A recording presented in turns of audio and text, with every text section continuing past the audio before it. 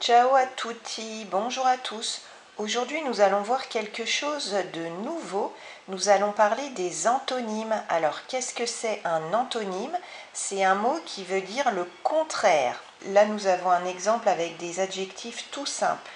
L'adjectif petit au masculin ou petite au féminin, qui est l'antonyme, c'est-à-dire le contraire, de grand au masculin ou grande au féminin.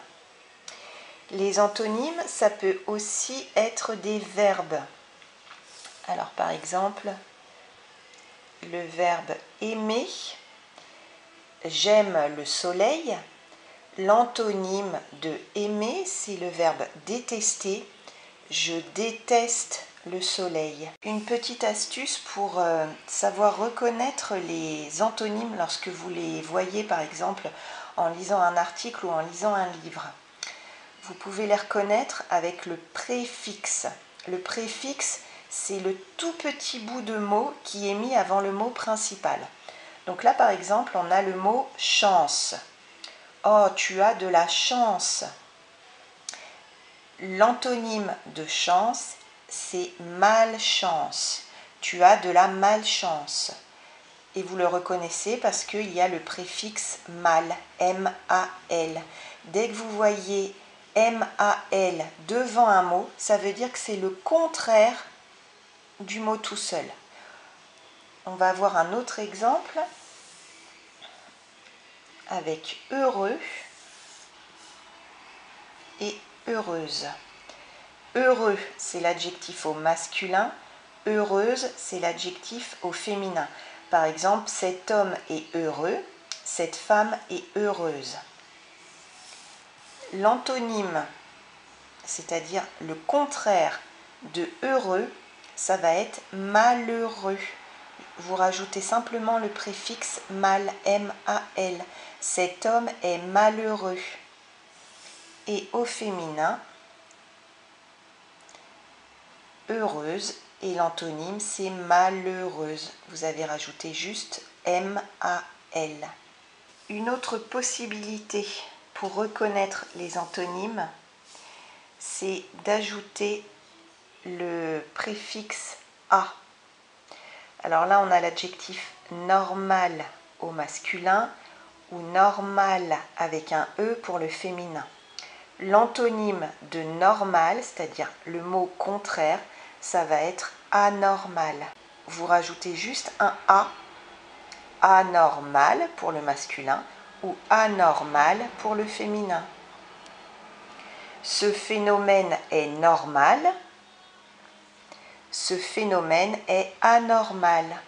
Et enfin, un dernier exemple pour reconnaître des antonymes, c'est avec le préfixe un, im. Alors par exemple là, l'adjectif possible, tout est possible. Le contraire de possible, c'est-à-dire l'antonyme de possible, ça va être impossible. Vous rajoutez le préfixe im, qui se prononce un, devant le mot possible. Tout est possible, tout est impossible. Et un autre exemple avec le préfixe un, l'adjectif patient, ça veut dire quelqu'un qui peut attendre, qui n'est pas pressé. Donc patient au masculin, patiente au féminin. L'antonyme, c'est-à-dire le contraire de patient, ça va être impatient. Vous rajoutez im devant le mot patient. Cet homme est patient, cet homme est impatient. Ou au féminin, cette femme est patiente, cette femme est impatiente. Donc si on récapitule, pour les antonymes, c'est-à-dire les mots qui sont des contraires, on peut avoir des adjectifs comme petit et grand. Petit, c'est le contraire de grand. On peut aussi avoir des verbes. Aimer, c'est le contraire de détester. On peut aussi reconnaître les antonymes avec le préfixe mal, M-A-L. Avec les exemples chance, c'est le contraire de malchance. Heureux, heureuse, c'est le contraire de malheureux et malheureuse. On peut aussi reconnaître un antonyme au préfixe a. Par exemple, le contraire de normal, c'est anormal. Et donc on a aussi vu qu'on reconnaissait un antonyme avec le préfixe un, im, comme dans possible, qui est le contraire d'impossible, ou patient, qui est le contraire d'impatient. Voilà, c'est tout pour la vidéo d'aujourd'hui sur les antonymes. Très prochainement, je vous mettrai une autre vidéo sur d'autres antonymes avec d'autres préfixes pour que vous puissiez les repérer lorsque vous lisez. Si vous ne les avez pas encore vus, je vous affiche à l'écran quelques vidéos sur les synonymes, les homonymes. Si vous avez trouvé cette vidéo utile et que vous avez appris de nouvelles choses, ça serait très gentil de mettre un pouce, ça aide la chaîne à se développer. Pensez à vous abonner si vous ne l'avez pas encore fait et je vous dis à très bientôt pour une prochaine vidéo.